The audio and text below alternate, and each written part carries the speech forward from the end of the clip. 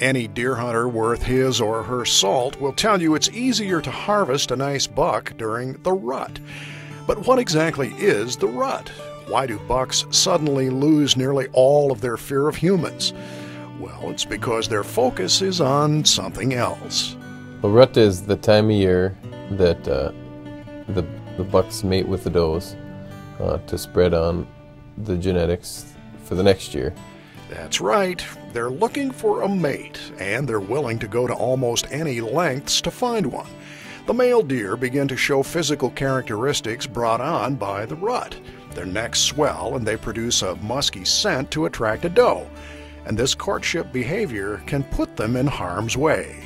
They'll be chasing a doe, chase her out of cover, all of a sudden he's out of cover, people can see him. And then, of course, sometimes you can get pretty close because they're not paying attention. The rut takes place in November every year in North Dakota. There are several factors that trigger when it occurs.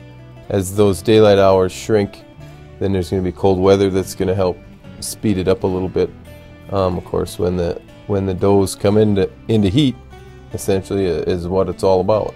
As Casey mentioned, the temperature can move the peak of the rut a little. If it's a little colder, it'll start a little sooner. If it's warmer, like we're having this year, it'll push it off a little bit later.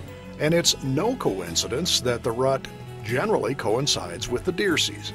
We have in North Dakota set our season, our rifle season, to coincide with the rut for the most part. Besides being oblivious to their surroundings during the rut period, deer also walk stiff-legged with their necks extended and their head elevated, sometimes with their lips curled, to pick up pheromones of a doe in estrus. This is Tom Jensen, Outdoors.